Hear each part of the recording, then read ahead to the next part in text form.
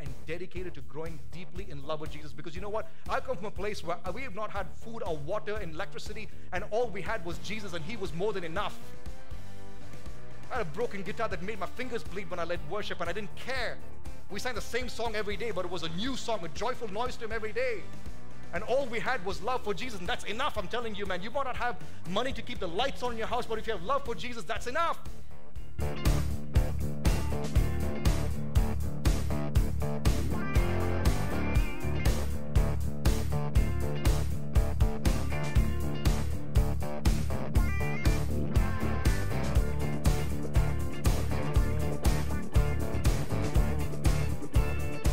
I know where I came from and where I'm going. But you do not know where you've come from or where you're going. Wow, wow, wow, wow, wow. Okay. This needs to give you goosebumps, okay? Because there's no person in the existence of the universe that can make this claim. Buddha did not know how he was going to die. Sri Ravi Shankar did not know how he was going to die. All these pastors, evangelists, popes, theologians have no idea how they're going to die. Their divine destiny is not in their hands. There's only one person in the existence of the world that was able to stand boldly and say, I know where I've come from, I know where I'm going. I know my divine origin, I know my divine purpose, and I know my divine destiny. And that's why it's such a beautiful thing if you're a believer to sing, Jesus Christ, He is my living hope.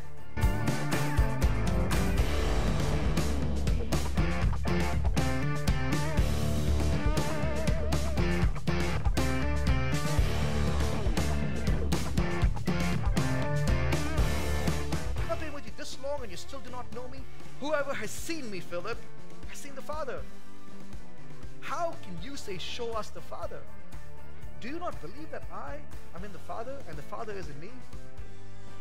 The words that I say to you, I do not speak on my own authority, but the Father who dwells in me does His works. Believe me that I am in the Father and the Father is in me.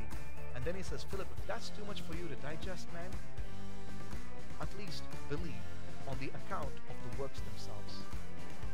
If that's too much for your theology, and I want to tell you this morning, if it's too much for you to be able to pack that Jesus is God, at least look at His works. And I would say look at His works of Him being brutally murdered on that cross and then stuffed into a tomb. And then on the third day the tombstone rolls away because death could not hold Him down. There was an empty tomb. At least for that sake would your heart leap for joy and say, and His word that He says is true, says that He died for me so that my sin was put in that tomb and out comes righteousness that is mine today.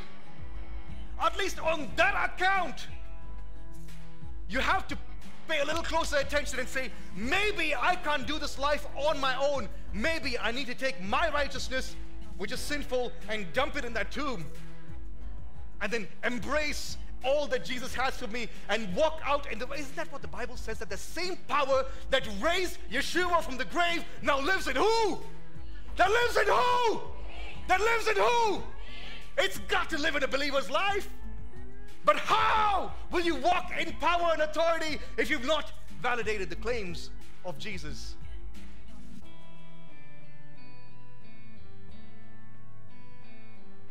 You know, man, when you go out into this world, There's going to be battles that you got to fight, that your wisdom, your intellect, your experience, your righteousness, your muscles, how much you can bench press is not going to mean a thing. There's going to be battles that you cannot even see. I'm not talking about a virus. There's going to be darkness that can be felt. And if this is the living church, I want to make sure that we have the light of life. And I want to make sure that we're familiar with the light of life. I want to make sure that we've validated its claims so we know without a shadow of a doubt, that when darkness comes in like a flood, that He will raise a standard by His blood, and that you can walk in the power and the authority that His word, which is true, says that we can walk in.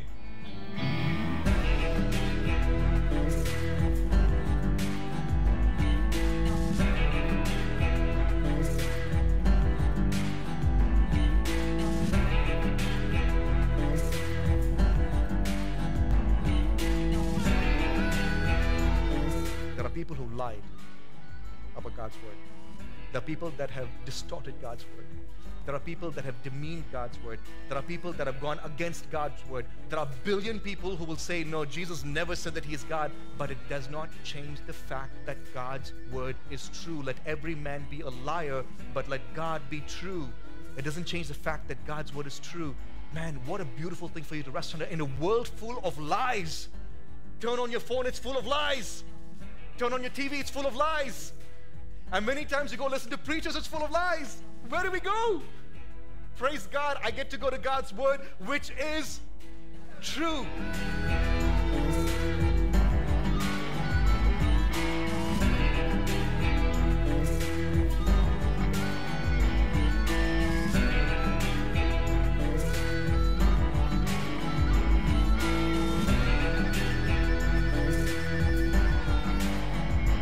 We have a God who loves to be verified by His creation.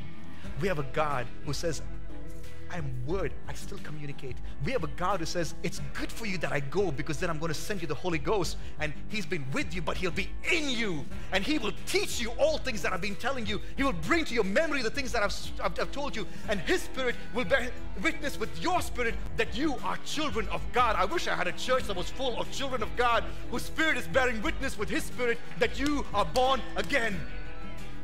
It's beautiful that you have a God who doesn't walk you through this life with uncertainty. I was riding one of my old motorcycles in the dark last night, and man, I was like, I gotta be careful because it's so dim and it's so dark and there's no street lights in this place where I was riding in. And my wife said, yeah, it's an old bike, huh? I said, yeah, it's an old bike. And it made me think of people who said that they've been Christians for 30, 40 years. You're walking an old light. You're walking a dim bulb. Your bulb is your own righteousness, your own works. Because you were saved at a Billy Graham crusade, you think you're going to cut the line to heaven? Church, I love you. But you need to verify the claims of Yeshua.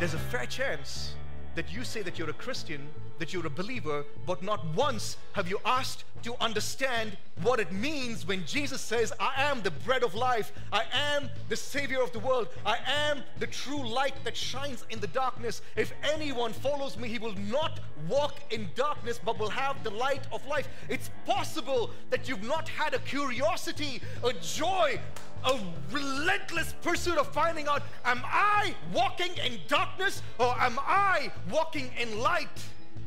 And it's quite possible that that's why your Christianity feels so shallow and dead, and you're able to sleep in when the government says turn your clocks ahead.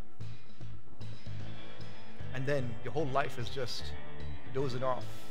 As Keith Green says, you're asleep in the light.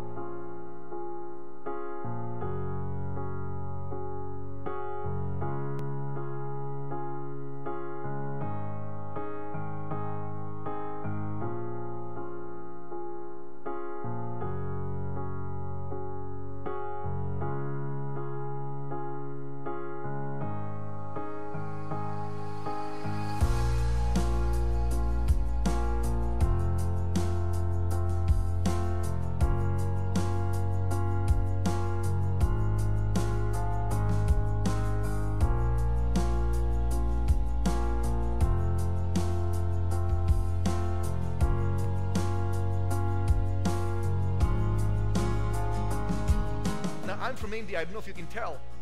And in India, we have a very different worldview when it comes to God. In fact, we have gods, we have plural. In fact, we say anybody can be a god. It's kind of like Mormonism, really. Okay? Mormonism, Hinduism for white people. Okay? I don't care, fire me, big deal. Where I come from, we have reverence for gods, for deity, but this kind of saying, I am the light of the world, it's a common saying. Sri Ravi Shankar will say that. I mean, there was a excited to be guru at church? that the Beatles... Yeah, good. I'm glad. You know, this week my wife and I were talking about how if we were only doing this once a year, like imagine you only had church once a year, okay? You would not want to miss it. You know, but because we're doing it every week, you're like, yeah, I could sleep in today. I'll go play golf today, you know? And was that? Golf is golf? Yeah, but Jesus is God. So I don't know about that. And sometimes I try my best to put it in words and how much we need to appreciate being able to come together. And at times it breaks my heart that people don't see the value in being able to come and worship Jesus together. Because I think sometimes people think that we're just here to put on a performance or to entertain the crowd. But I know that those who've really been desperate and have found Jesus will not want to miss it. You know what I'm talking about? You'd not want to miss it. As you look at the world right now, we know that we're nearing a time when all your faith, all your religious beliefs is going to be stomped out. Like what happened with the disciples is going to happen to the disciples of 2022. And I really hope that when we come to worship, you're able to suck on the marrow as much as possible and get everything out of what God has for you. I mean, if I were to tell you that, man, God has something for you today, you would not want to leave those doors without getting what He has for you today. And when you come into His presence, expecting, God will never send you back the way you came. Even if you're a Gentile, even if you're an unbeliever that's come over here with a searching heart, with a hungry heart, and He might turn to you and say, hey, listen, I've come for the children of Israel. And you say, but even the children eat the crumbs that fall off the table. He'd be like, man, I've never heard such faith like this. There were two things that's always surprised Jesus. Where there was a lack of faith when there should have been faith. He wakes up and tells the disciples, oh, you of little faith. How long have I been with you? And the second thing that surprised him was faith when there should not have been faith. He's like, wow, never have I seen such faith in all of Israel. And I want our worship to be full of faith no matter what you're walking through. You know what I'm talking about? I'm talking about the faith that's able to say, silver and gold I have none, but in the name of Jesus, rise up and walk. And a crippled man who was born crippled is able to jump, scream, and praise God. And I'm glad that it happened outside the temple, not in the church. But I hope that we're not a crippled church, man, that's taking care of crippled people. But I want you to have a healing this morning, not just in your physical bodies, but, man, your spirit. I want to read this verse, and we're going to jump into our time of worship. You already experienced the move of God right now, aren't you? Even before we strung a chord, right? Yes, praise God. Now check this out. Oh, how great are God's riches and wisdom and knowledge. Oh, how great are God's riches and wisdom and knowledge. How impossible it is for us to understand His decisions and His ways. How impossible it is for us to understand His decisions and His ways. His riches are great, His wisdom is great, His knowledge is great, and it's impossible for us to understand His decision and His ways. But just because you can't understand, don't stop yourself at being in awe of all that He is. You ready to worship this King? Whose wisdom is unsearchable, the Bible says, but man, He's rich in mercy, He's rich in grace, He's rich in knowledge, and I pray that He'll be present over here. Let's worship. Would you please stand?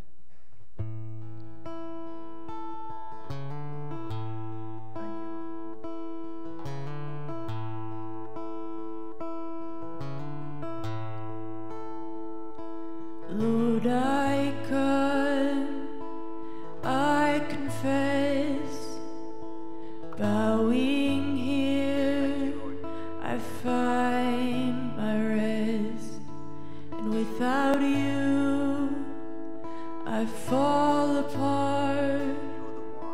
You're the one that guides my heart. Sing, Lord, I come. Lord, I come.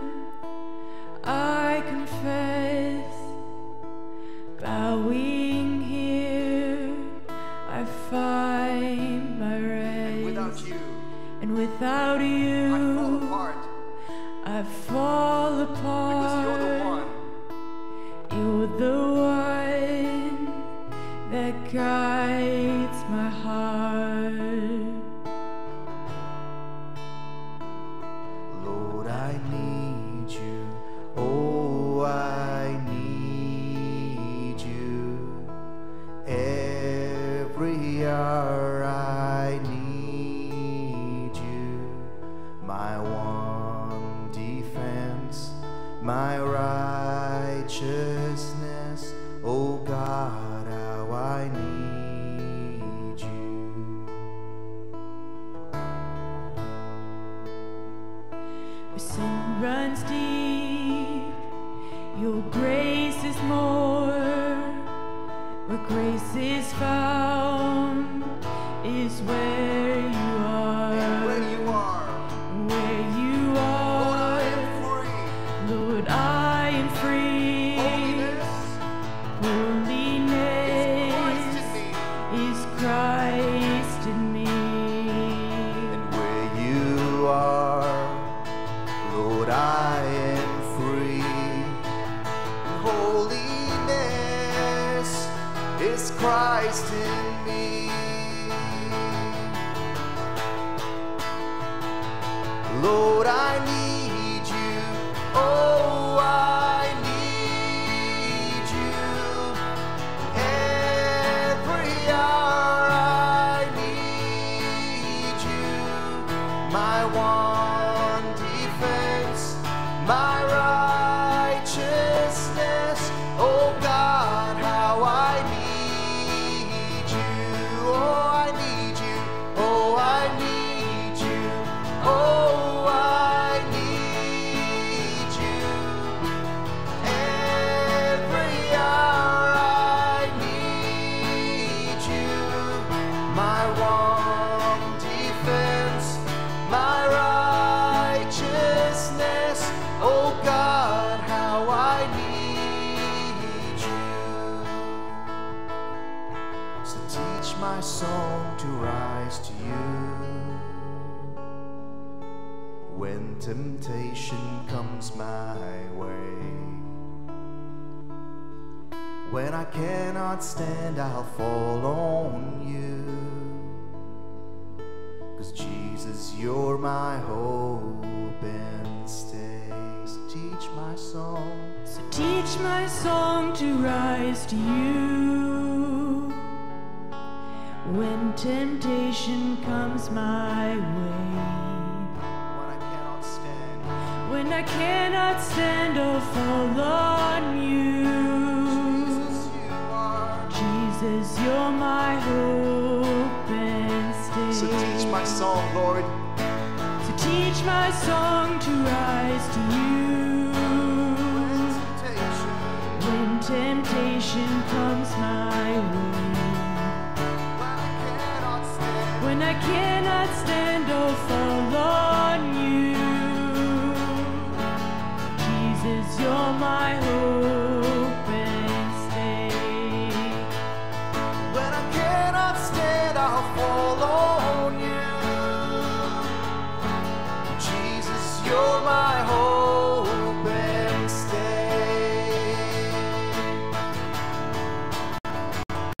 Lord, I need you. Oh, I need you. Every hour I need you. My one defense, my righteousness. Oh God, how I need you. Lord, I need you. I need you. Oh, I need you.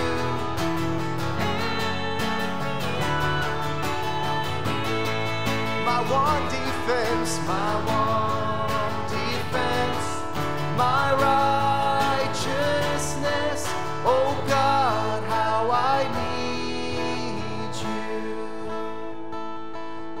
You're my one defense. You're my righteousness. Oh God, how I need you. Yes, you're my one defense. You're my righteousness. Oh God, how I need you.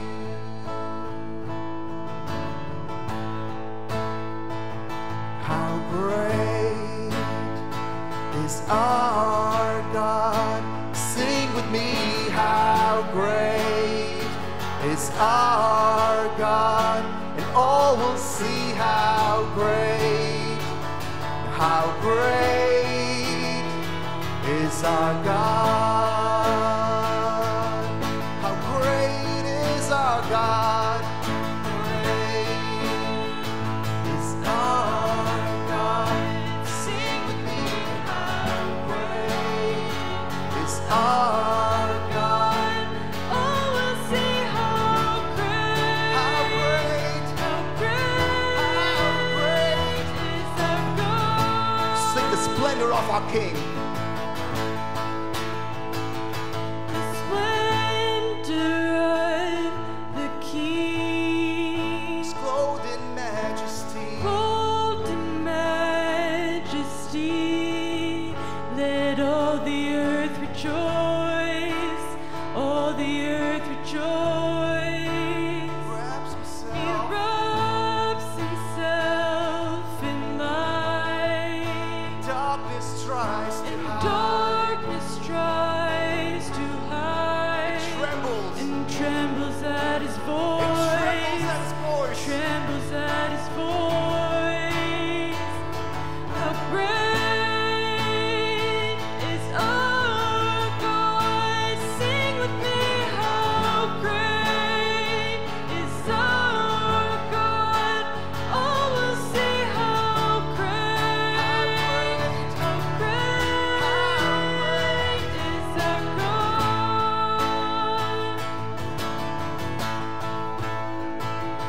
And age to age he stands. Time is in his hands, beginning and the end, beginning and the end. God had three in one.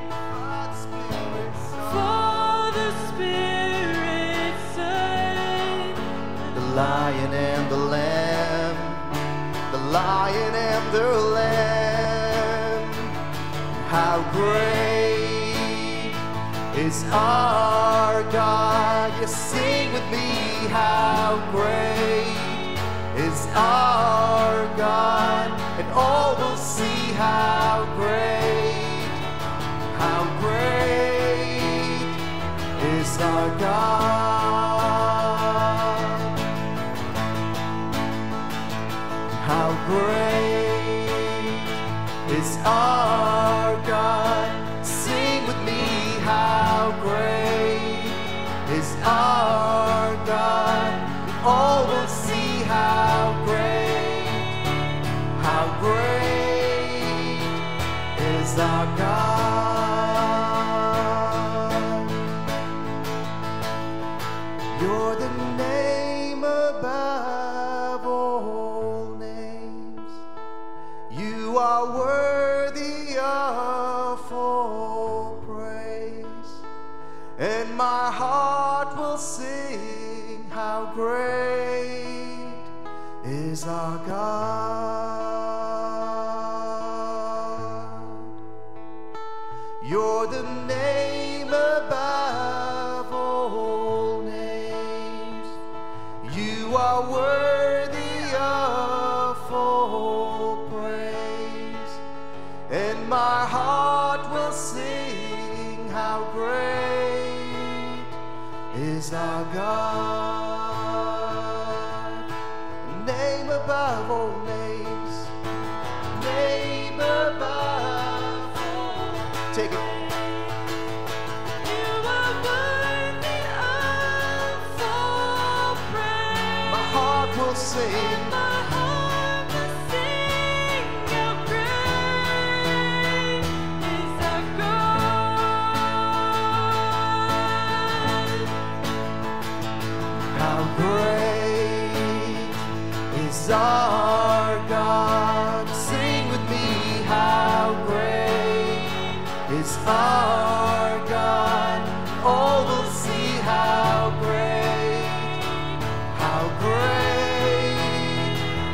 is our God.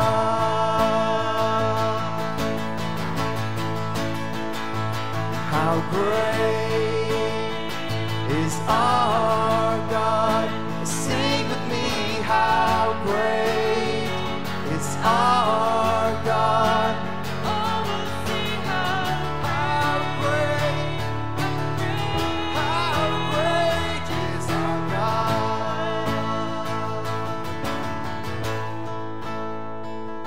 How great is our God. Sing with me, how great is our God. And all will see how great is our God.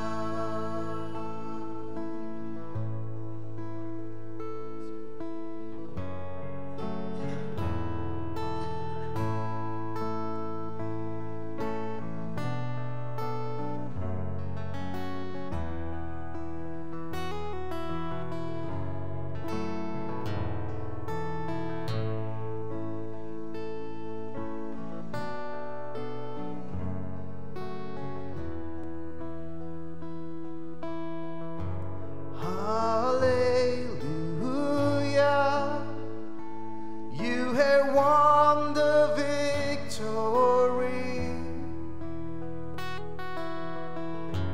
Hallelujah, you have won it all for me. Sing hallelujah. Hallelujah,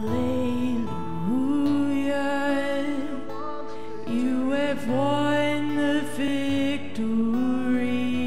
This is how great our God is. Hallelujah, you have won it all for me. Death could not hold you. 'Cause death could not hold you down. You are the risen King, seated in majesty. You are the risen King. Sing hallelujah. Hallelujah, you have won the victory. Hallelujah, you have won it all for me. 'Cause death could not hold you. 'Cause death could not hold you down. You are the risen King, seated in majesty. You are the risen King. Death could not hold you. Death could not hold you down. You are the risen King. You are the risen King. Where is he now, church? He's seated in majesty. You are The risen King. 'cause death could not hold you down. You are the risen King. You're seated in majesty. You are the risen King. Hallelujah, you have won the victory. Has he won the battle in your life? Hallelujah, you have won it all for me. Sing hallelujah. Hallelujah, you have won the victory. Hallelujah,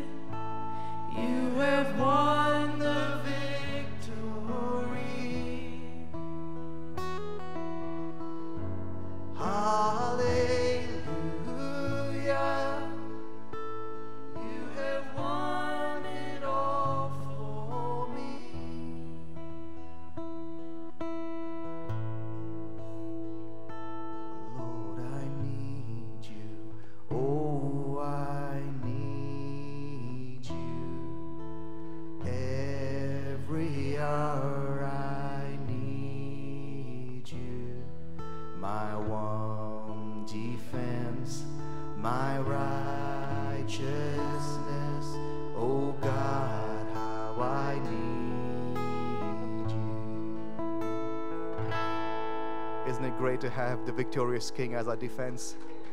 Thank you, Jesus. Thank you, Lord. Thank you, Lord. Thank you, Lord, that you're seated in majesty, but you're interceding for us. You're seated in majesty, but you're representing us before the Father. You're seated in majesty, but you're destroying every accusation brought against your children. We thank you, God, that while you're seated in majesty, it shows us that you were a pleasing, acceptable sacrifice for our sin.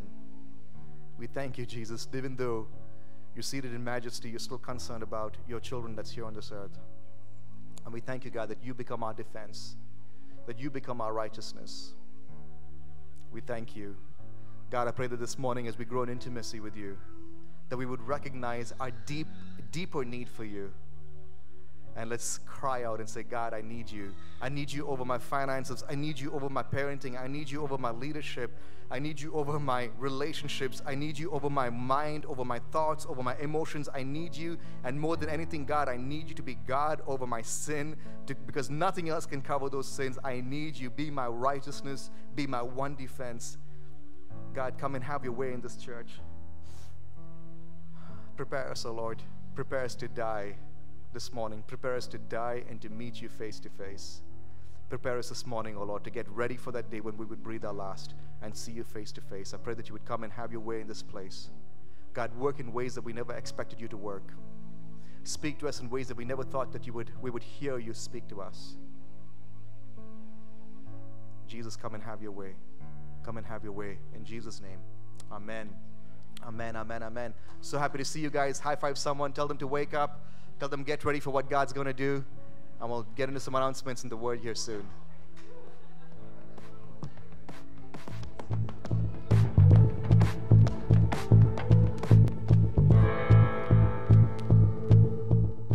We have a God who loves to be verified by His creation.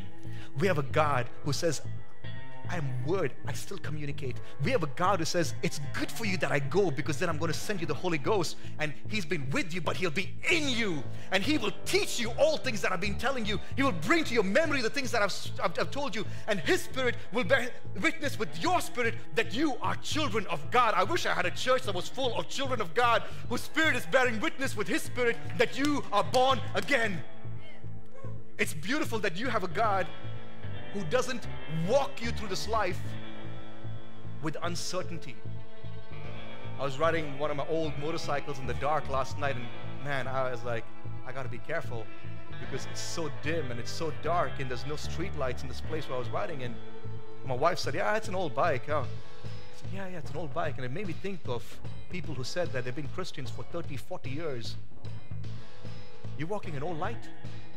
You're walking a dim bulb. Your bulb is your own righteousness, your own works. Because you were saved at a Billy Graham crusade, you think you're going to cut the line to heaven? Church, I love you. But you need to verify the claims of Yeshua.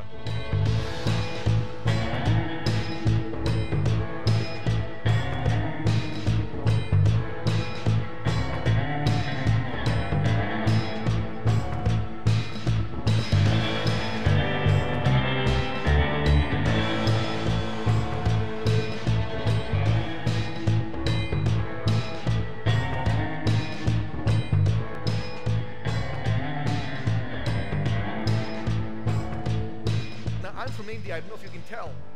And in India, we have a very different worldview when it comes to God. In fact, we have gods, we have plural. In fact, we say anybody can be a god. It's kind of like Mormonism, really. Okay? Mormonism, Hinduism for white people. Okay? I don't care, fire me, big deal. Where I come from, we have reverence for gods, for deity, but this kind of saying, I am the light of the world, it's a common saying. Sri Ravi Shankar will say that. I mean, there was a guru that the Beatles traveled to India because he said he was a light. Where is he now? Candle in the wind. Right? Gone.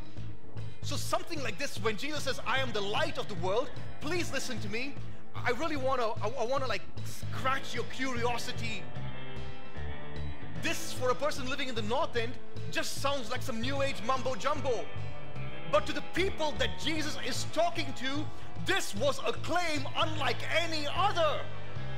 This was him saying that he is God, that he is the great I am, that he is the pillar of fire that led their forefathers through the wilderness, that he is the creator of heaven and earth.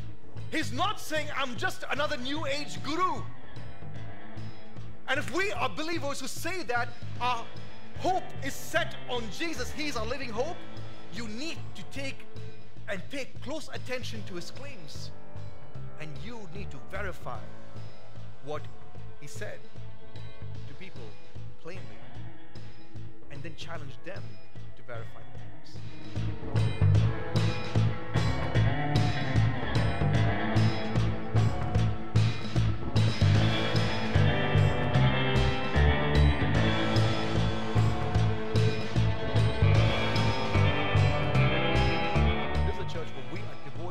Dedicated to growing deeply in love with Jesus, because you know what? I come from a place where we have not had food or water and electricity, and all we had was Jesus, and he was more than enough. I had a broken guitar that made my fingers bleed when I led worship, and I didn't care. We sang the same song every day, but it was a new song, a joyful noise to him every day. And all we had was love for Jesus, and that's enough. I'm telling you, man, you might not have money to keep the lights on in your house, but if you have love for Jesus, that's enough.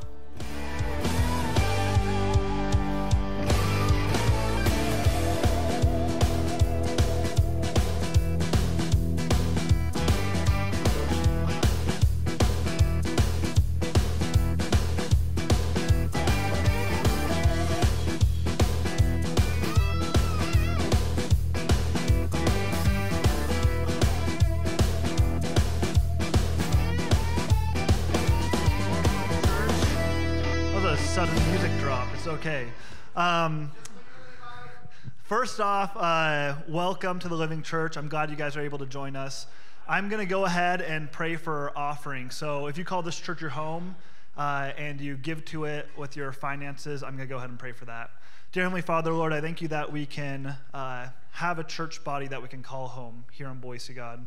And even I thank you that we're able to reach people even across the world, God. And if this is their home, Lord, and they give to it, God, I want to say thank you, Lord. Thank you for the people that call this their home and that give to it, God. I ask that you bless every penny they give, Lord. I ask that they give it in faith, not out of obligation or out of guilt, but I ask that they do it excited for what you'll do with it, God. Lord, I ask that they're thankful for how you're moving, Lord, and I ask that that's why they give. God, I ask that you bless it immensely. In Jesus' name, amen. Okay. Going to give you a couple kind of updates. Joel, what he kind of wanted me to do this morning is not tell you what we're going to be doing, but give you an overview of what we have done over the last 5 years at the Living Church Boise. And this is to get you excited about what God has done, to then get you excited about what God will do. Amen. You ready for that? Yes. If you're at home, say yes too. Okay, so first off, about 3 or 4 years ago, we're in our 5th year right now, so I'm going to wind back about 3 or 4 years ago. And in terms of what we have done, I'm the media guy over here, so we're going to do media topics this morning. Next week, someone else will do something, I'm sure. But this week, I want to talk about media specifically. So about 3 or 4-ish years ago, Joel felt called to not plant the church. This is a little bit later. He felt called to invest the church's resources into a website and an app. And the idea is not just preaching and having teaching for people in a building, but to, in the grand scheme of things, reach people all around the world and be able to reach you guys every single day of the week. And so we invested in this software, and we owned it for a while before we were actually able to start using it until someone was able to come along and kind of use the software and build anything. That person was me. And so I came along, and then God's like, hey, I want you to get this done. So I spent day and night, it's a song. I spent day and night trying to really put this together. And as soon as the app launched, literally a week later, COVID happened, and everything went online. And One person's happy. Woo! COVID happened. And then people are able to watch live on the app. They're able to get daily meditations on the app every single day to encourage them when everyone was at home, alone, isolated, maybe depressed. Maybe you were, I don't know. Anyways, daily encouragement. So 3 years later, here are the numbers for that of what we've gone through in 3 years. So media plays-wise, we've had over 15,000 media views through our app and our website. We have almost 1,300 downloads. One more to go if you're at home and you haven't done it, or if you're in here, get us to 1,300. 25,000 launches and over 200,000 clicks within the app. So people clicking on different things. That could be for discussion questions, daily meditations, sermons. So that's pretty exciting, right? Yeah, okay, cool. So 3 years. So again, we're talking about what God has done over the last 3 years, the last 4 years in the church media-wise. And so this is just the first thing. So this was 3 years ago we got this going. It's still going today, and it's really encouraging for people to be able to get these daily meditations, these sermons out each week. The second thing that media-wise that we've been doing consistently is about 6 months ago or so, we started getting on social media a lot more. So this would be through TikTok. And on TikTok, we put up around like 15 to 20 videos a week. So we're putting out 15 to 20 videos a week. And really the idea is to get the gospel out to the whole world. That's kind of what we're called to do. And it looks different for us today because we have social media. And so we started this about 6 months ago, and we'll put up the numbers for that right here. Over the last 7 days alone, we've had over 200,000 views. This is 2 days old, but 200,000 views and a lot of over 1,000 comments at this point now. And then over the last 60 days, we've had, last 60 days, 1.5 million views for these messages. It's not a views game, but to say that we've been able to reach hundreds of thousands of people, over 100,000 every single week, through what's been preached through this very small church in Boise, Idaho. So, I mean, that should be encouraging alone, yeah. Yeah, we're getting it. And then followers-wise, in the next slide, so right now we have over 92,000 followers on TikTok. And the countries, so only 49% are from the US, so that should be really exciting, which means 51% are from the rest of the world. South Africa, Kenya, Ghana, Nigeria. We have a lot of people from the Caribbean, Canada, the UK, Ireland, all across the world. People are getting the gospel, being encouraged every single day through daily meditations and through little excerpts from the sermon.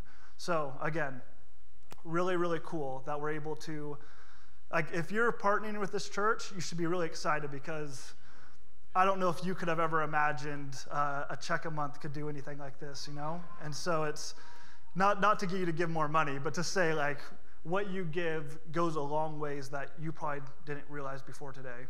All right, the next thing we did is just recently, just a couple months ago, we went on to Spotify and Apple Podcasts with just putting the messages up audio-wise. We just did that a couple months ago. And I'll show you the numbers again here. So just over the last couple months through both Spotify and Apple combined, we have over 8,000 just listens, which is another way to get the message is just a lot of people like to listen to it rather than video-wise. And I'll hurry this up a little bit. Again, I want to encourage you on how consistent we're being with our media, how consistent. Over the years, a vision 4 years ago is building. It's still building. We're not being stagnant in anything. We're always trying to grow and adapt and reach new people. The final thing is YouTube. So YouTube has grown a lot. Over the last 3 months or so, we've gained over 1,000 subscribers. And for me, I'm a video guy specifically. Audio's cool, and a lot of people like audio. Good for them. I actually like audio too. That's how I listen, ironically. But video is something I'm really passionate about. And what I decided to do is every single Sunday, we don't just put up this live message. I actually go through every Monday and I re-edit the entire message. And the mindset behind that is that if Joel is spending all week to prepare this message, I want to create a video that actually resembles that. And so every week we put up a fully edited message, really clean cuts. If you go and watch it, I'm sure you'll appreciate it a little more. Probably not. But here are the numbers for that. Just in the last 90 days, we've had over 21,000 views through YouTube. We actually got monetized, so if you're annoyed at the commercials beforehand, gives us extra money. So, but just in these last couple of weeks, we also put our daily meditations on here too. So video daily meditations are on YouTube. We have our sermons on there, and we have our live stream on there. So if you're at home and you're not satisfied with the video switching, you can go and watch it tomorrow, and it will be nicely edited. But Kira does a good job, so that shouldn't be an issue. That's all I have for you. I want us to, again, be encouraged about what God has been doing over these last 5 years, to encourage you on what he'll be doing in the upcoming years. Yeah. Good job, man.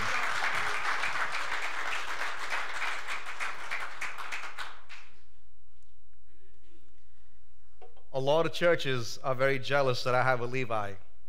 Every church needs a Levi, and they're like, man, like, how much do you pay this guy? Not enough.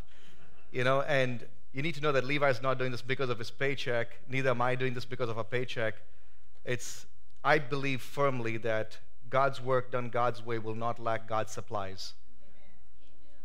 When I was telling George just earlier, when we sing, how great is our God, and all the world will see how great is our God. Earlier, when I was in India, I thought the idol worshippers will see how great our God is. But sometimes, especially in today's day and age, I need the people in the church to see how great the God is that we worship. You know, God's work done God's way will not lack God's supplies. Some preacher said it. I didn't make that up, but it stuck with me. And sorry if it's you who said it. Like, thank you for writing that, because it's very, very, very true. You know, I'm amazed at what God is able to do with people who are dedicated, devoted, and even when we don't understand what it is that God's calling us to do fully, when we do it in obedience, we begin to see the water turning into wine. You know, multiplication, multiplication, multiplication.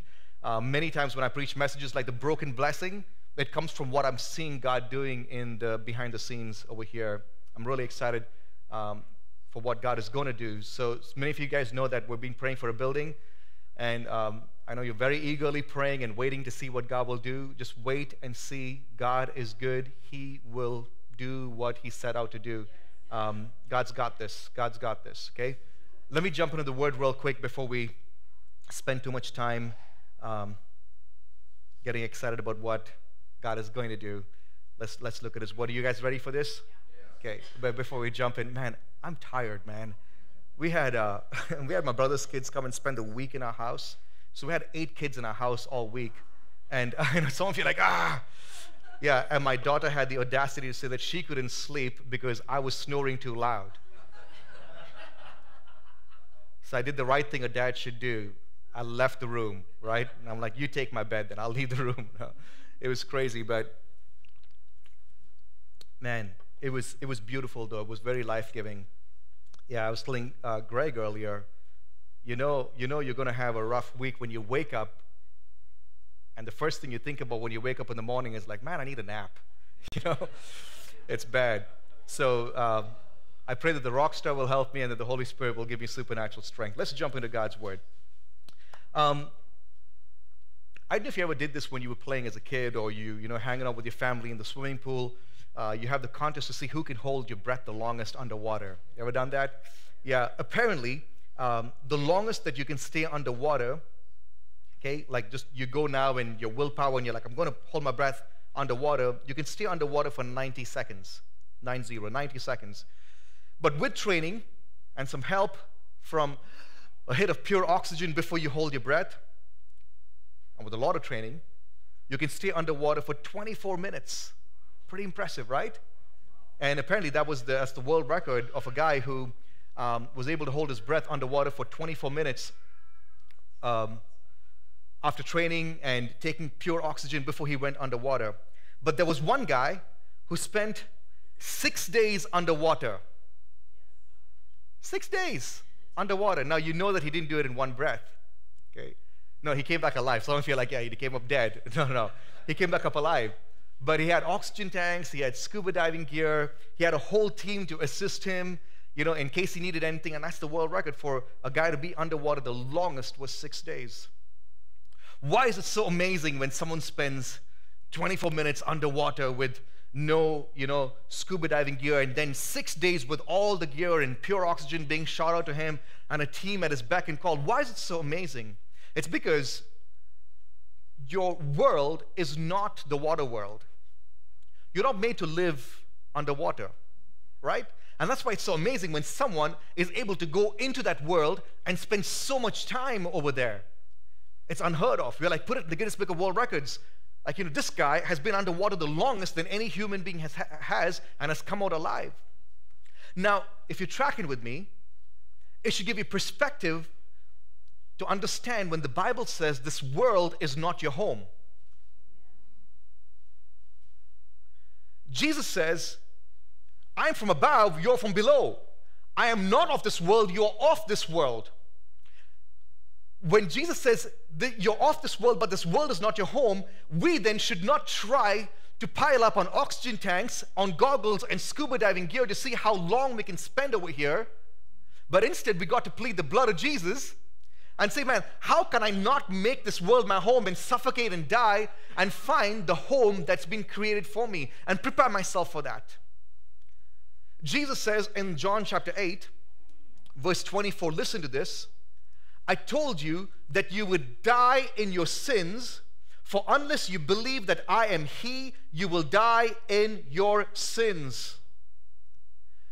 Okay, that verse should make you sit up and say, wait. Jesus is giving me a warning. He's saying, hey, listen, you're going to die in your sins. You're going to die drowning in this world that you're trying to make your home. Unless, what a beautiful word, unless. You're going to choke and die. You're going to drown and die. You're going to die in the dark depths with the monsters all around you. Unless. And that's what I'm getting my title for this morning's message is Don't Die Like This.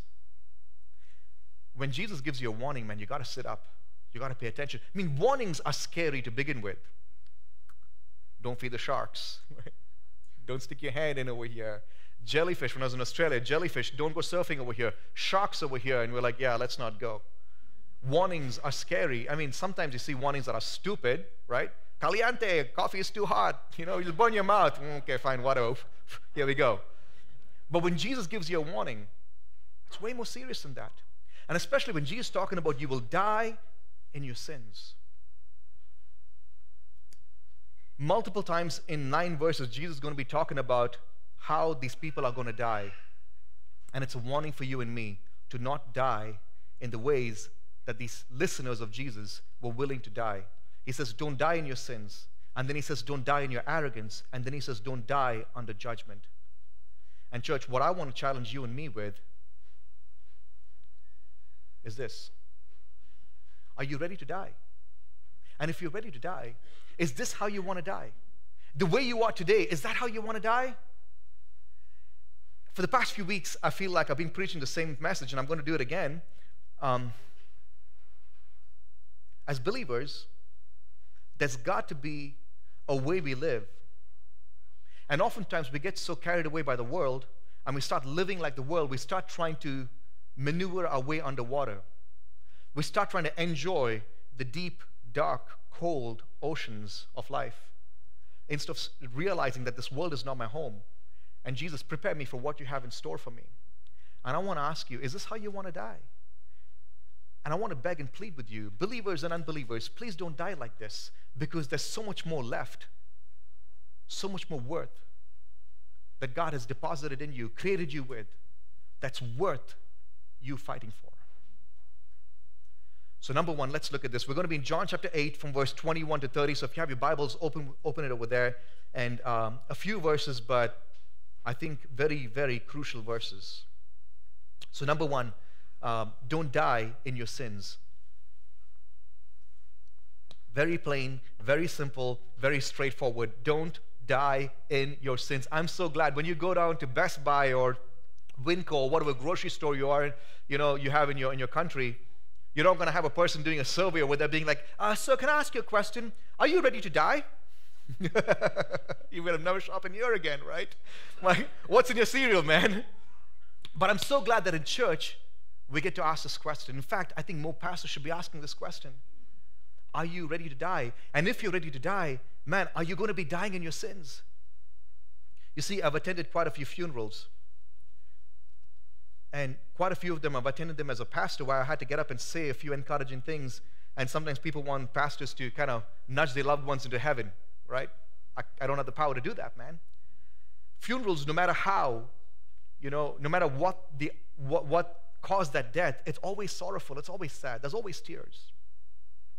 Some funerals are ones where we've been expecting, we knew it's coming, and the family members are prepared for it, and yet it's sorrowful and sad. And then there are some funerals that was just so unexpected. In fact, the very first memorial service that I did was for a baby. It was the very first one I did as a young youth pastor, and it's heartbreaking. Death is always heartbreaking, but death is very real. And no matter how your death comes, one day you're going to find yourself in a coffin, and people around you weeping, missing you, saying nice things about you. But before that day comes, the question that I really want to ask you, I want it to resound in your spirit, is this how you want to die? And if you're going to die, are you going to be dying in your sins? Do you want to die in your sins?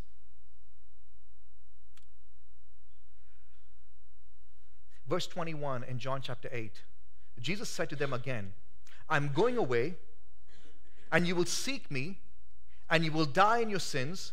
Where I'm going, you cannot come.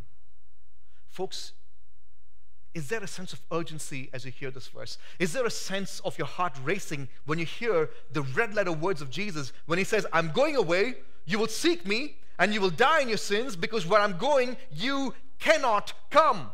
There's going to be a sign that says no entry. Sorry, sir, you cannot come in. You cannot enter in. And you might feel like, well, I don't really need to be where Jesus is. Imagine being away from your loved one for the rest of your life. The one that loves you the most. I don't know, grandma, mom, your wife, your spouse, your girlfriend, your boyfriend. The one that you love the most being away. Man, it's multiplied. Multiply that by 1,000,000 times. Being away from Jesus is being away from a person who actually understands you. Now, you might not have a relationship with Jesus, but you know what? You are so familiar with God because you're surrounded by His creation, and you yourself are His creation. And to be separated from God for eternity should be a nightmare for you. Now, I'm not trying to frighten you and to brainwash you. One comment, it's like brainwashing at its finest. No, I'm not preaching this to brainwash you. I'm not preaching this for you to give me money. I'm preaching this because Jesus said, you will die in your sins. And you know what? I don't want to be a person that's giving out food boxes because I love people. I want to give the word, the bread of life that will prepare you to breathe your last with joy and celebration. So you could say, wow, praise God, here I come, like Stephen. Man, I see the face of Jesus and it's glowing, it's beautiful, He's coming for me. Is this how you want to die in your sins? Because to me, the thought of dying and being away from my loved ones, it's like, man, I really hope that my children will not weep too much and not mourn too much and not miss me too much. And then when I have an eternal perspective of thinking that, man, I hope that God is not grieving over a sinner who had an opportunity for grace, who had an opportunity for forgiveness, who had an opportunity to be washed by the blood of the Lamb, but I walked away wearing my goggles and my scuba tank and making much of the world and collecting seashells that mean nothing. Hey man, can you take your babies outside? Sorry, man.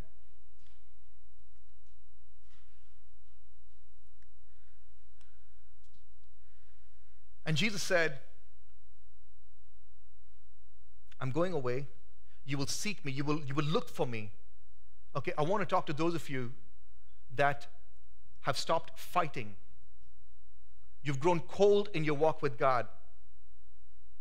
Do you know that there will come a time when you get so cold that no matter what physical force tries to yank you into the kingdom of God, a pastor screaming and yelling and crying over you, your grandma fasting and praying over you, worship music being written exclusively for you, devotions written for you, will not bring you closer to Jesus. Even when you want to turn, you will not be able to turn. Esau sought repentance with tears, but he could not find it. Do you know there will come a time when you say, man, I know I need to change, but I just don't have the desire to go to church. And I pray by the mercy of God that there's someone at home right now that the Holy Spirit's like, man, at least watch this and maybe it'll wake you up. Because this Holy Spirit will keep on pursuing you and knocking after you and searching after you, but it's going to take your humility, your obedience to be like, God, I need you. Otherwise, you will die in your sin. Sin is so damaging. It'll give you false hope. It'll give you false strength. It'll give you false joy. Have you ever seen a drunk guy doing things that he normally wouldn't do when he wasn't drunk? Ever seen that? I've seen people drunk in India that blows my mind. I watched a video once of a guy jump into the cage of a lion when he was drunk, thinking that he could talk to the tiger, thinking that he could talk to the tiger. Sin is like that. It'll give you false strength, false joy, and false hope. And for a time being, it's going to make you feel strong. As you pursue sin, for a time being, it will give you pleasure. The Bible says its pleasure will will give you time, but it will not last. Because when you wake up in the morning, you see its venom dripping from its fangs. And then it's going to be too late for you. Is that how you want to die? Befriending sin. Allowing sin to get stronger. I told you a few weeks ago, sin is like a man that you begin to strengthen when you give it room in your life. The Apostle Paul, he reflects this same warning when he writes in 1 John chapter 3 verse 4. I'm going to go through a few verses from 1 John chapter 3. Look at this. Everyone who makes a practice of sinning also practices lawlessness. Sin is lawlessness. Now, oftentimes in our modern evangelical churches, we oppose, we try to fight law and grace. And we say law is bad, grace is good. No, law is good. And grace is good. I was telling this to my kids yesterday. Soap and water is not your friend, and the mirror is not your enemy. If you have filth on your face, the mirror is not your enemy. Just because soap and water washes you doesn't make soap and water better than the mirror. Without the mirror, you wouldn't appreciate the soap and water. In fact, you wouldn't even need the soap and water. Grace and the law are good. Your law is perfect. Your law is good. Your law is beautiful. Jesus said, I did not come to abolish the law. I came to keep the law. In fact, the more you look at the law, the more you see like, man, there's no way I could keep it. Thank God for soap and water. That's the blood of Jesus. Thank God for the anti-venom that's in his blood. So, sin is lawlessness. So next time someone asks you, what is sin? Don't get all theological on them. Point them to 1 John chapter 3 verse 4 and says, everyone who practices lawlessness is sinning. We'll unpack this a little bit more. Look at this. Then he says, you know that he appeared in order to take away sins, and in him there is no sin. Okay, now checkmate, man. If you think that, okay, I can't keep the law, man, so I know I practice lawlessness. We saw Paul who says, wretched man that I am, who will save me from this body of sin? I have to die as a person breaking the law. Here the Apostle John writes, the Bible says that you know that he appeared to take away sins. In him there is no sin. So he's saying that you don't have to die in your sins. You don't have to die in your sins. Yes, you've broken the law. Yes, you constantly keep breaking the law, but you don't have to die in your sins because Jesus came to take away sins. And then he says, no one who abides in him, in Jesus, keeps on sinning. If it's your own Bible, you got to underline that. Keeps on sinning. That means you will sin, but you wouldn't keep on. Thank you. You will sin, but you would not keep on sinning. You will fail, but you will not keep on failing. You will fall, but you will not keep on falling. You will betray him, but you will not keep on betraying him. You will deny him, but you will not keep on. Because, listen to this, you will not keep on sinning. No one who keeps on sinning has either seen him or known him. Okay, there are so many influential pastors and preachers and people on social media who are full of lies, who will tell you it's okay because you have grace. Go on breaking the law. You have grace. Look at what the apostle writes about knowing what is to come. He says, little children, verse 7, let no one deceive you. Let no one deceive you so that you die in your sins. You don't have to die in your sins. Please don't be deceived. Yes, you've broken the law. Yes, we are lawbreakers. But praise God that we have Jesus who is sinless, who takes away your sin. But don't keep on breaking the law. Yes, you have an advocate, but don't keep on breaking the law, because if you keep on sinning, you've never seen him and you don't know him and you have no love for him. And let no one deceive you, saying that go on practicing sin, it's fine. Whoever practices righteousness is righteous as he is righteous. Does it mean that our salvation is of works? That means we have to keep practicing our good works so that we're saved? No, this is not. Listen to me very carefully, because I know I preach a lot of grace. I preach, if you're failing, fail in the church. It's okay for you to fail. If you fought on Monday, good for you. I'm proud of you. Jesus loves you. Keep on fighting. I keep saying that. This is not a salvation based on works. This is what it means. A person who's saved will be so excited to practice their salvation, to live out their salvation, to actually know what it means to wield the sword of the Spirit, to know what it means to wear the breastplate of righteousness, to buckle up with the truth, to wear the shoes of peace, of the gospel of peace. A person who's truly saved will be excited to live out the Christian walk. You ever bought something new, like a guitar or many of you guys probably didn't buy a brand new guitar, but you bought something new that you've been excited to, you've been saving up for, you've been watching reviews, you've been excited to try it out. You don't buy it and just leave it in the garage. Man, I remember when I bought my guitar, I played all day long. Till my fingers got numb. I buy a motorcycle, I ride it till I burn my neck. Right? In 30-degree weather, I'm like, oh. It was like, ouch. Put a hand warmer on my helmet to try to do something, you know. Felt like my fingers were being hit by a hammer, man. So cold. You do stuff like that when you actually like something, when you're excited about something. And when you're excited about Jesus. Hey, when you really take the promises of Jesus seriously, and you say, I'm going to fight temptation. Sin is lawlessness. I want to walk the way Jesus walked. I want to talk the way Jesus talked. I want to spend time in his word like the way he wanted us to. I want to be his true disciple. I want to be able to live for him, die for him. I don't care if people think I'm weird and crazy. I want to wear Jesus all over me. I want people to know that I belong to Jesus. I don't want to die in my sin. I want to die ready to see his glorious face. And that's what John is writing. He says, listen, don't let anyone deceive you, man. If you continue to practice your sinful deeds, you are not saved.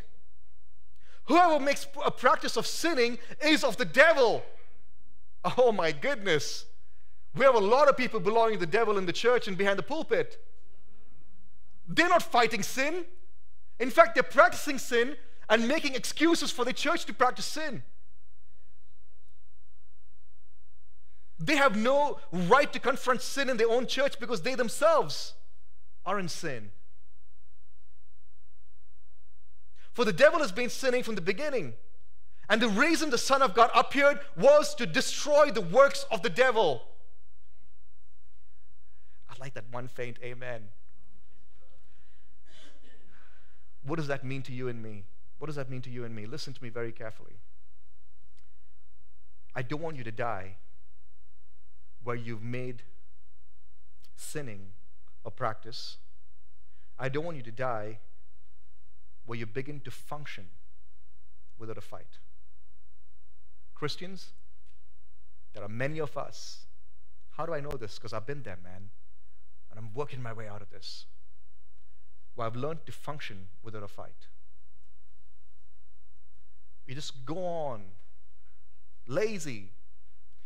I remember when I was saved and the Holy Spirit began to convict me of certain habits of mine. And I would go to work knowing that the people that I hung out with are going to get me to doing the same things again. But I would still show up to work, still hang out with those same guys. And until one day the Holy Spirit said, hey man, when are you going to say enough is enough? When are you going to put up a fight? So you know what I did? I saved money for a few months. True story. Saved money for a few months, quit my job, and stayed home till I could detox.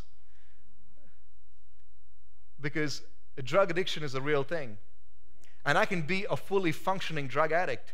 I can still show up to work high and still do my job and still get gold stars and get promotions, because the world doesn't care about stuff like this as long as you make them money. In fact, like the drunk guy, I felt more confident to make sales. I felt more confident to be more outgoing. My social anxiety was gone when I was high. But the Holy Spirit's enough. I want you to start depending on me, not on that. And so I sat at home for a whole month till I could detox from it. And yes, it was very lonely. And yes, it was hard. But believers, I want to ask you, have you learned to function without a fight? Because if you've learned to function without a fight, you're going to die in your sins. A person who's truly saved will not go on practicing sin, but will continuously practice righteousness. And even when they fail, they will fight and they will come back, not because our salvation is based on works, but a person who's saved would love to work out their salvation with fear and trembling. The Apostle John continues, no one born of God makes a practice of sinning, for God's seed abides in him, and he cannot keep on sinning because he's been born of God. Believers, you know how terrible it is when you sin? It's one of the most frightening things. Your friends will be like, that's all you did? And you're weeping and mourning and crying. What's wrong with you, man? I've done worse. And it's because they've not been in the light. You're sinning in the light, and all your deeds are exposed, and you're like, God, I can't keep doing this. Because you cannot keep on sinning, because you've been born of God. His seed is in you.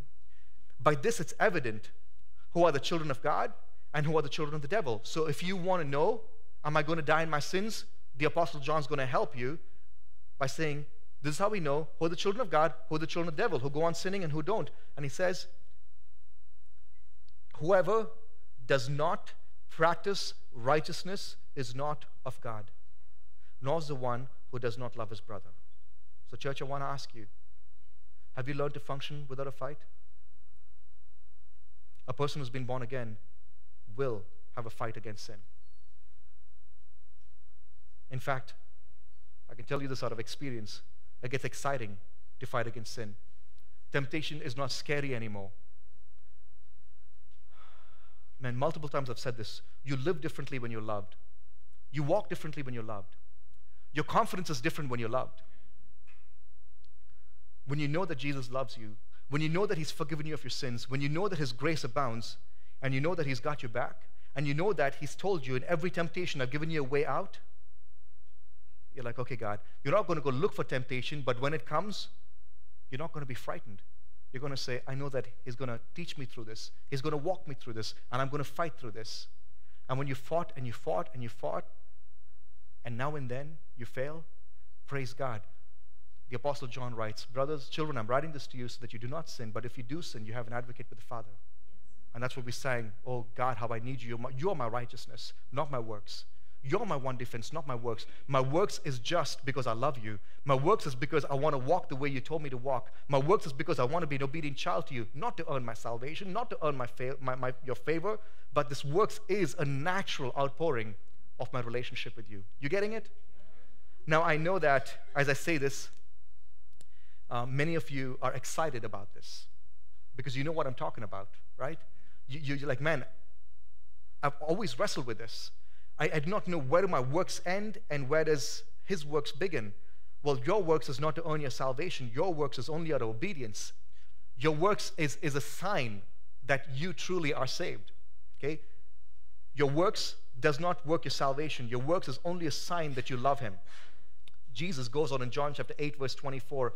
He says, I told you that you will die in your sins, for unless you believe that I am he, you will die in your sins. Look at this. Unless, again, beautiful, joyful, unless. He's giving you a way out. If you will die, if you don't believe. Wow. You listen, folks. You don't have to die in your sins. There's a way out. And it begins with you believing in all that Jesus said that he is. Over here, it says, I am he.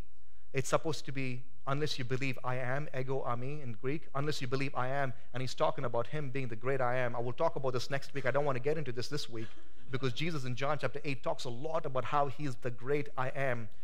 But he says that unless you believe that Jesus is all that he claimed to be, you will die in your sins. It starts with belief. Jesus warns us, listen to this, he warns us, like the Apostle John, he warns us, and he says in Mark chapter 13, verse 5, Jesus began to say to them, see that no one leads you astray. Many will come in my name, saying, I am he, and they will lead many astray. Once again in Luke chapter 21, verse 7, and they asked him, teacher, when will these things be? And what will be the sign when these things are about to take place? And he said, see that you are not led astray, for many will come in my name, saying, I am he, and the time is at hand. Do not go after them. Once again, what I warned you earlier, many will come. We're looking for the Antichrist, but those Antichrists will come with different messages telling you it's okay, continue in your sin, it's fine. It's not sin. In fact, so many pastors out there saying sin does not exist. Wow. They write books. They tell you, no, don't worry. Once you've, come to the altar, you've given your life to Jesus, go on living the way you want. It's like, it's like you bought your, what are the Catholics were selling? Something like that. It's like you're saved, you're fine. Don't let anyone deceive you to tell you, go on practicing your sin. This morning, if you're hearing my voice in the areas where you've stopped fighting, don't be a Christian who's learned to function without a fight. And for those of you that are fighting, anybody been fighting really hard? You're excited. You're like, man, I'm so glad. God, in fact, Joel, this is exactly what God's been walking me through. I'm so encouraged to hear that there's an urgency in my heart that God's been bringing me through. There's a new fight that I've never had before. Well, Jesus has a word for you too. Number 2, don't die in your arrogance.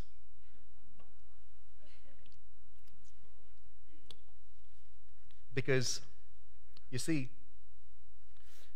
there were a few months in my life when I'd come to the conclusion that I was just a divine joke. I don't know if you've ever been there. You try and you try and you try and you try really hard. And you hear these Christians talk about, right, like me, like you're sitting over here and someone like me talking about, like, fight your sins, you're going to die in your sins. And instead of being encouraged and enthusiastic to fight, you only get more depressed. And your shoulders begin to slop and you begin to go lower and lower and lower. And then by the time the pastor's praying, you just slip out the door. If that's you, or you're sitting at home, or you're over here, there was a time when I had rock bottom, man. And I concluded that I was just a divine joke. I concluded that I was placed in time to be ridiculed for eternity. You see, no amount of getting high could take me away from the knowledge that inherently is in every man, in all of mankind, that you are an eternal being. No matter what people tell you that when you die it's lights out, you watch those guys in their deathbed, they'll be crying out for God. Because every single person on earth knows that they're created for eternity. What do you do? What do you do when you try to fight really hard, but you just conclude that you're going to keep failing? And you conclude that God's put you on earth just to be a failure, a divine joke, to be ridiculed for the rest of eternity. I don't know if you ever felt that way. It's a feeling of despair that magnifies every other failure in your life. Maybe I'm talking to someone this morning. It'll make the breakups in your relationship magnified to 1,000,000 times. It will make that one argument with someone magnified to 1,000,000 times. It will make all your past failures so big because you now are angry with God. And you feel like you're just a divine joke and all of heaven is laughing at you.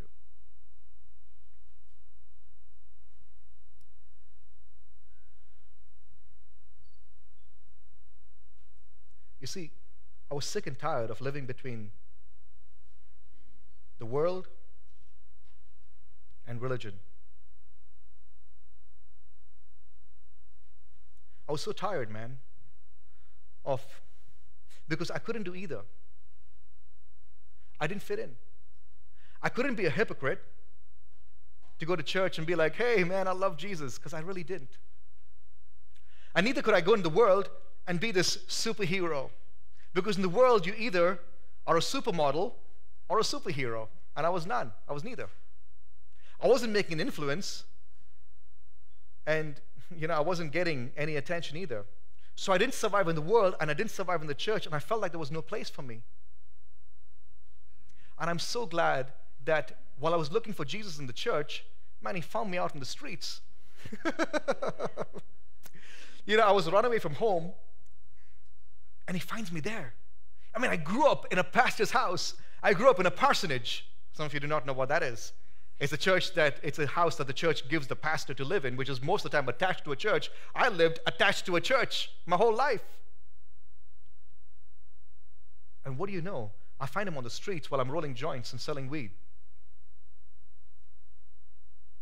I'm so glad that I found Jesus, because I realized that Jesus was not in hypocrisy, in religious hypocrisy, and neither was he in the supermodels, super influencers of the world. He was in simplicity and authenticity. Do you know what I'm talking about?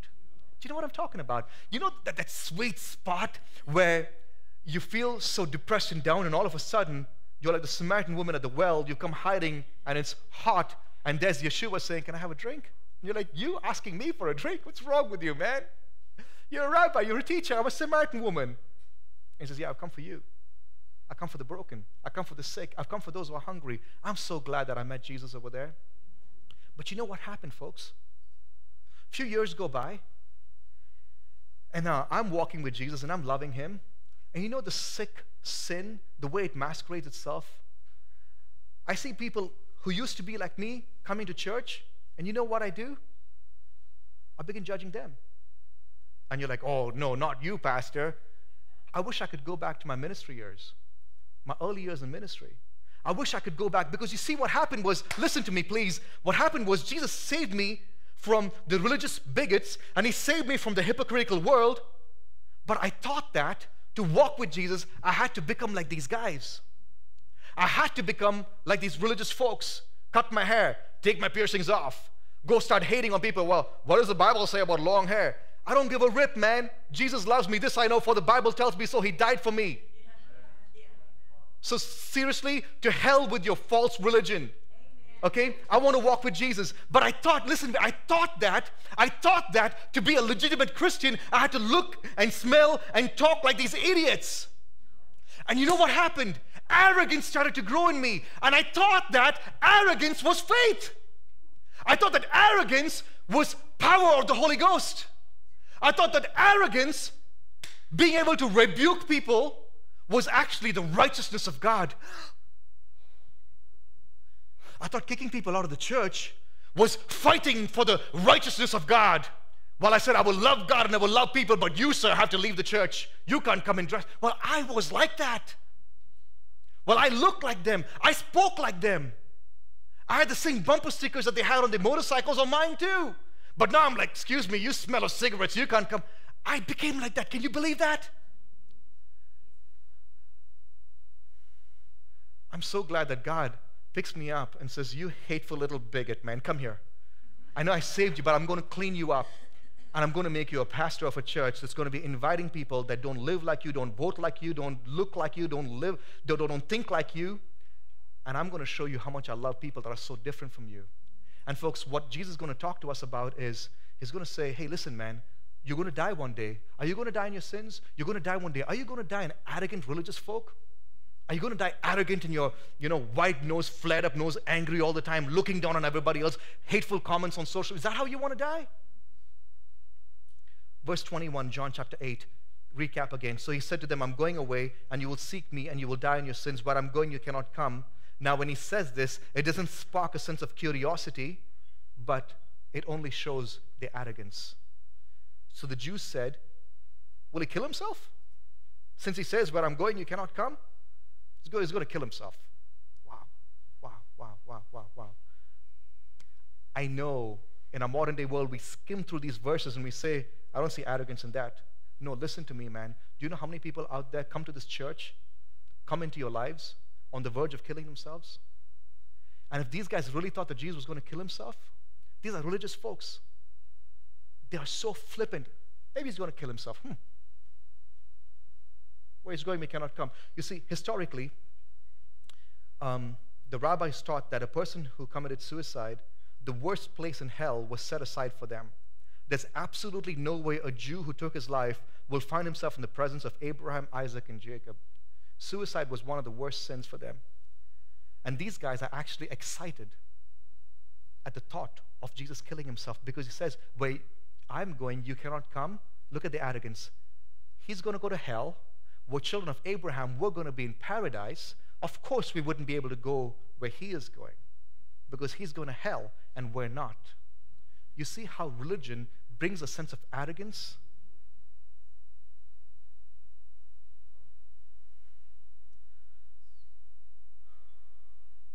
You voted for who? And you're a Christian? Wow. So the person I vote for tells you if I'm going to heaven or hell? Interesting.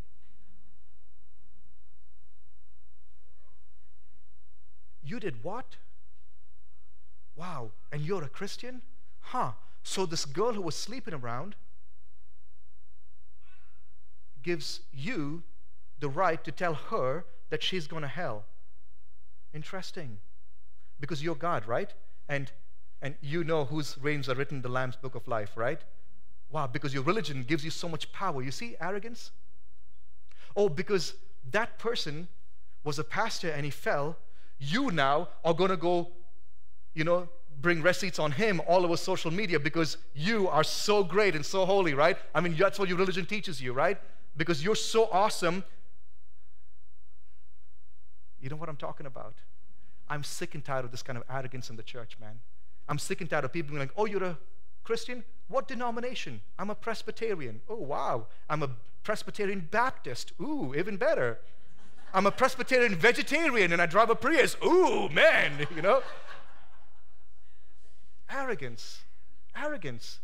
I can't believe that some of these pastors even have time to go sit in front of a camera and when they're supposed to be having a busy week preparing to feed their church and to slander other denominations and pastors. Stop that nonsense. Do you really want to die in such arrogance? Do you know what I'm talking about?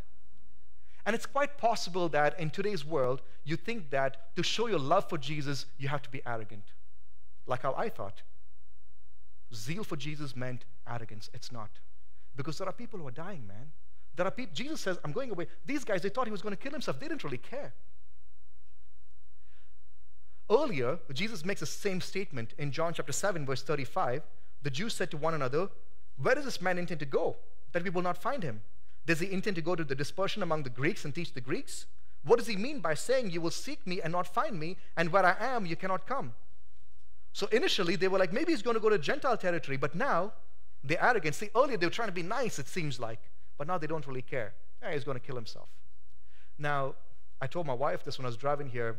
I think my main sermon, my main message this morning is just the front, and the undertones really are the message. I know I can't just talk about suicide and walk past it, because I know on social media we're going to get at least a dozen questions. What does the Bible say about suicide? Some of us are still grieving the loss of loved ones, family members, who died because they've taken their life into their own hands. Give me a few minutes. I want to talk about it. Because if you're here, you've been contemplating killing yourself, you've attempted and you failed, I know what that's like, man. I know what it's like to be in that deep despair and say, I don't want to do this anymore. I've struggled with, I didn't know it was depression. I didn't realize it was this. But I've struggled with the sense of just not feeling like I fit in. I don't fit into the world. I don't fit into the Christian circles.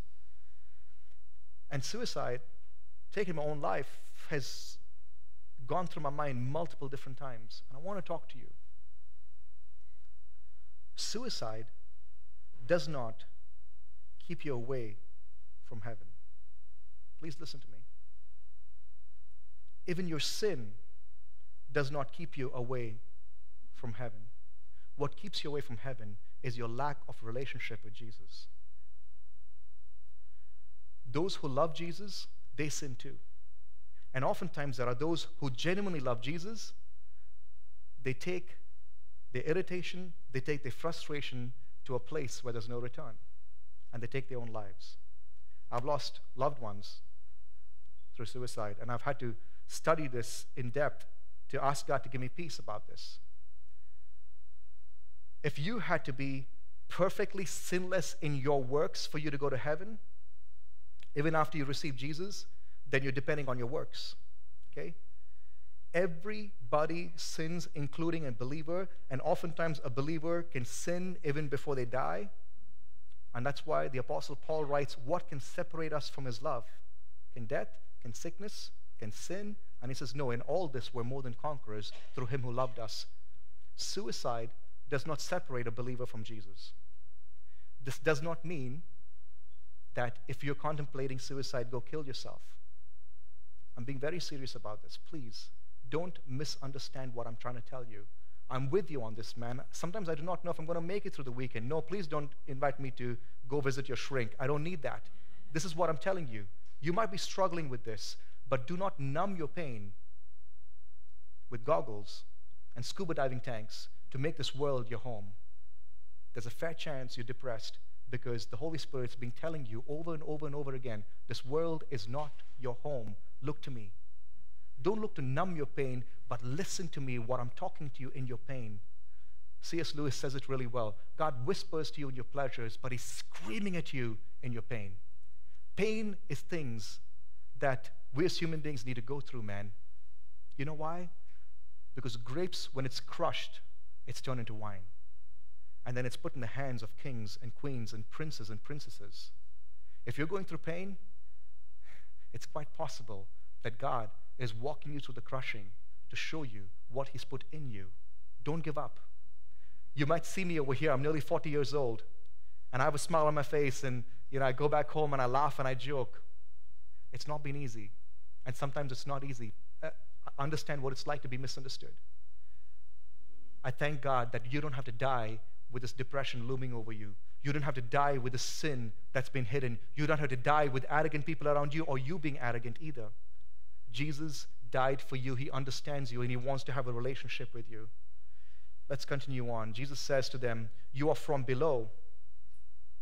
I am from above. You're of this world. I am not of this world. This is a beautiful play on words. You are from below. I am from above. If he was speaking in Aramaic, which I think he was, which is like Hebrew, you see, Jerusalem was always up. So wherever you were on the map, whether you're going, Jerusalem is in the south, and even if you're in Nazareth and you're going to Jerusalem, you wouldn't say, I'm going down to Jerusalem. You will say, I'm going up to Jerusalem because it was on a tell, on a mountain. So they will always go up to Jerusalem, and the people in Jerusalem took so much pride because they were up. And Jesus says, I'm from above, you're from below. They're like, no, you're from Nazareth. We're from Jerusalem. There's a beautiful play on words with the language when he says, I'm from above, you're from below. And before they're confused, he says, you are of this world, I am not of this world. Let me illustrate this again. A lot of illustrations because what Jesus says needs is illustrations. You see, I don't know if you could tell, but I'm from the Indian descent. I'm of the Indian people, not the feather, but the dot. Okay, that kind of Indian. And a few years ago, I moved to America. About 12 years ago, I moved to America, and I was still Indian. I had my Indian passport. I had to come through the immigration line and show my Indian passport, and they asked me a bunch of questions. They sent me in. It took me a lot of work to get a driver's license over here, and go to the immigration office like every 2-3 years or something like that, and keep renewing my green card. And then 2 years ago, I had the opportunity to apply to become a citizen of America. And so I applied for that, and they did a huge background check, made sure I had no felonies, just a lot of driving tickets, but they understood I'm Asian. I drive like that, so it's fine. At least not been in jail. He looks like a criminal, but he's not. It's fine. And then finally, they invited me to come, and I had to, stand over there and make an oath of saying, I will be faithful to this country. When there's a need, I will serve and protect this country. To make an oath of saying, I will live under its rules and laws and regulation and under its constitution.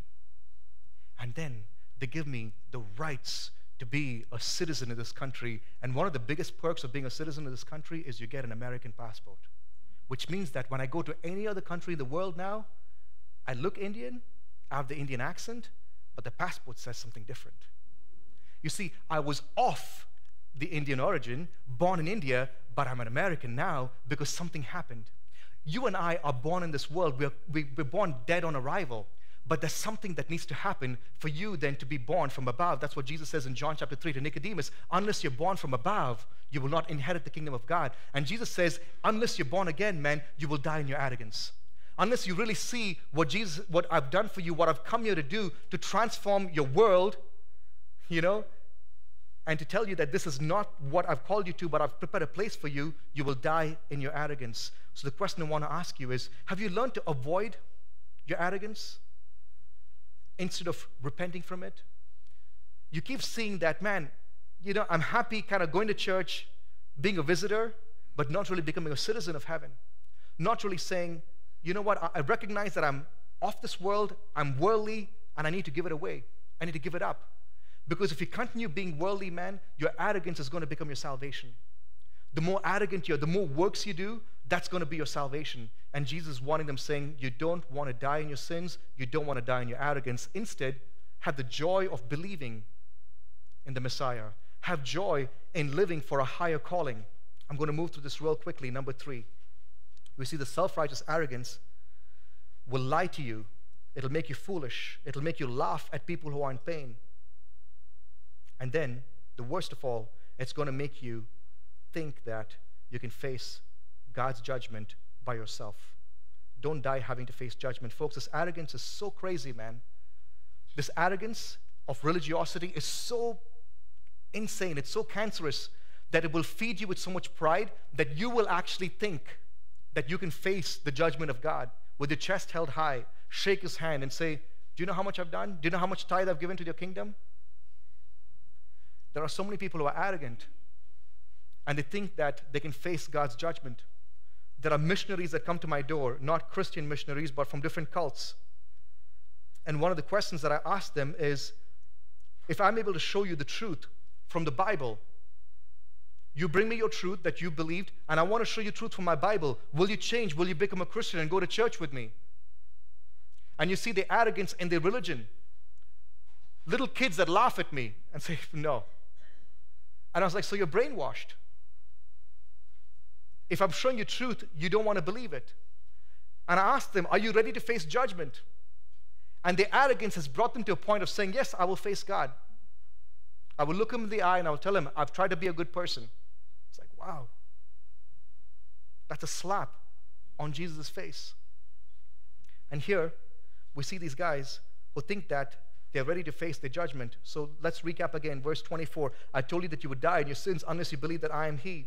You will die in your sins. Verse 25, so they said to him, who are you? And Jesus said to them, just what I've been telling you from the beginning. This who are you is not a question to understand. It's questioning with an arrogance. It's like, who do you think you are, man? Who do you think you are? And Jesus tells them, I have much to say about you and much to judge. There's a lot that I want to tell you and there's a lot that I want to judge, but he who sent me is true, and I declare to the world what I've heard from him. But they did not understand that he's been speaking to them about the Father. And once again, this lack of understanding is not because there's not enough people to explain to them. It's not because there's not enough resources for them to understand. We have this in our world today. People say, I just don't understand, I just don't understand. It's because they don't have the interest, they don't have the desire to. How many people really honestly believe that they really need Jesus? They cannot live, they cannot breathe, they cannot move without Jesus. How many Christians are like this? He's just something that they add on to in their life. Many people walk around saying, well, I don't really need him. Many of you guys were like that not too long ago. You thought that Jesus was something that you just go attend on a Sunday morning and say before your meals. This lack of understanding does not come because there's not enough preachers, not enough songs, not enough books. Man, there's resources all over the world that you can find to help you see who Jesus is. This lack of understanding comes because of the hardness of heart, because of a lack of desire, a lack of interest, a lack of intimacy, a lack of love. And so then Jesus tells them, when you lifted up the Son of Man, then you will know that I am he, and that I do nothing on my own authority, but speak just as the Father taught me. There's a lot, Jesus says, there's a lot that I want to tell you about you. There's a lot that I want to judge, but the Father's saying, not now, because there's a time coming, listen to me now, there's a time coming when he will be lifted up, and the judgment of the world will be put on him. And he says, then you will know who I am. And didn't they know? The Roman soldiers on his knees. The Roman soldiers on his knees. Not a Pharisee, a Roman soldier is on his knees. Not a guy who grew up studying the Torah learning Hebrew, not a man who memorized the prophecies, waiting for the Messiah, a Roman soldier on his knees saying, truly, he must be the Son of God. When the Son of Man was lifted up, everybody, they looked and they said, okay, this truly must be the Son of God. The thief recognized. The soldiers of the tomb fell down as dead when the resurrection happened. Up here to more than 500 people, and they recognized that, wow, the judgment of the sin is truly been on him. He truly is the Son of God. Pilate's wife is having visions. Pilate is shaking in his boots. When he's lifted up, then you will know who I am, because I've come to take away the judgment, but you want to die in your sins. You want to die in your arrogance, and you want to die thinking that you can face the judge of all judges. And then it says, he who sent me is with me. He has not left me alone, for I always do the things that are pleasing to him. And as he was saying these things, many believed in him. And that's my hope for us this morning. Many of you are born-again believers. Most of you are. I know that. But if you're born again, I want to ask you, have you learned to function without a fight? If you're not a believer, I want to invite you to the fight. I want to invite you to take this life seriously. Know that this world is not your home, man. Put up a fight and live for Jesus. Surrender to him. Come under his lordship. Let him give you the strength to get through. If you're struggling with depression and suicidal tendencies, man, don't let your own arrogance stop you from finding healing in Jesus. Come to him. Let him heal you. And if you're a religious person over here and you find yourself borderline arrogant like I used to be, repent from that this morning. Don't let the arrogance in your life be avoided. Repent from it. And if you've learned to justify the coming judgment, thinking that, when it's time, I'll deal with it, today is the time to deal with it. Would you please stand? We'll pray and we'll close. Thank you, Lord. Thank you, Lord. Thank you, Lord. Thank you, Lord. If there's anybody over here that feels like, man, I've been a citizen of the world and I haven't got my passport to heaven. I'm not ready to die. I'm not ready to die. I'm still living in my sin. I still recognize my arrogance. And I'm terrified of the coming judgment. I'm not ready to face the judgment. Or I've been lackadaisical about my judgment, but today the Holy Spirit is wanting me to pay attention to it. This morning I want you to come to Jesus. I want you to give your life to him. I want you to make a decision today that you will tell your children about if you live that long. Of saying, today was the day, man, when I made that decision to say, I'm not going to die in my sins. Some of you, you've gone through sicknesses and you feel like your one foot is in the grave already. And I'm so glad that you're able to listen to this. And I want to ask you, are you ready to die? And are you going to be dying in your sins? Are you going to be dying with unresolved relationships with people on this earth because your relationship with your Father in heaven has not been rectified? What is stopping you from showing the grace that you have received from Jesus? Is it because you've never really received his grace? And if that's the case, today, would you say, Father, please give me your grace? And maybe you're sitting at home and wondering, how do I do this? How do I live this out? Where do I start, and then how do I continue in this? Well, it starts right here by you saying, talking to Jesus directly, saying, Jesus, I recognize that I've been living my way. And Jesus, I need you to teach me to live for you.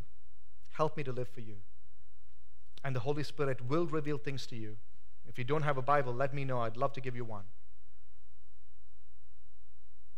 And then walk in his ways. For most of you, in fact, the Holy Spirit has already been convicting many of you of areas of sin in your life that you've learned to adjust around. You've learned to function with that debilitating sin in your life. Put that to an end this morning. And I hope that as you leave these doors,